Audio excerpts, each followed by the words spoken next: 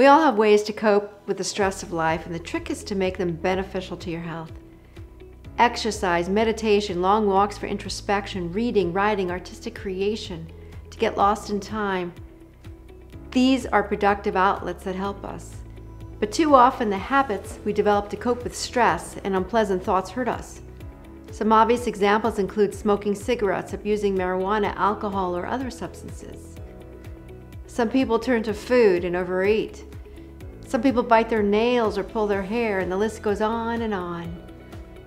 And lots of times what you're trying to cope with is something that actually happened a long time ago, but the thoughts are still painful and are swirling around in your subconscious mind continuously.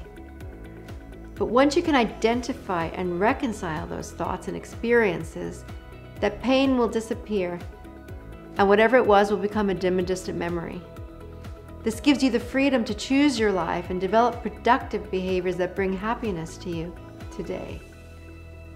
If there's something that you need to reconcile in your life to find inner peace, always feel free to reach out.